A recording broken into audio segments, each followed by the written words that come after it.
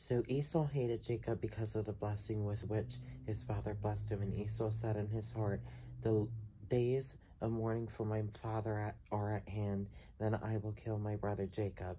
And the words of Esau, her older son, were told to Rebekah.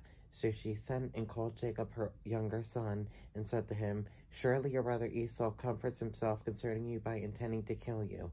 Now, therefore, my son, obey my voice, arise, flee to my brother Laban in Haran, and stay with him a few days until your brother's fury turns away, until your brother's anger turns away from you, and he forgets what you have done to him.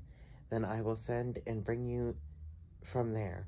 Why should I be bereaved also of you both in one day?"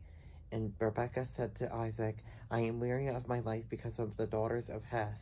If Jacob takes a wife of the daughters of Heth, like these who are the daughters of the land, what good will my life be to me?